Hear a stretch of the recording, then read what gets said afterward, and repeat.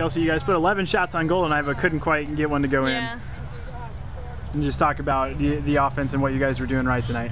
Okay, I think we worked well. It just comes down to finishing. We worked hard. Just gotta finish in the attacking third.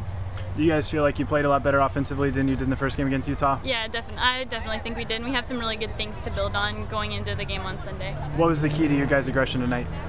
Just heart, getting out there and wanting to win, and having that winning mentality and wanting to play for each other and play hard. You feel like once you get that first goal, it's going to be a lot easier to get one in? Yeah, I feel like that'll give us some drive and some motivation, definitely going forward.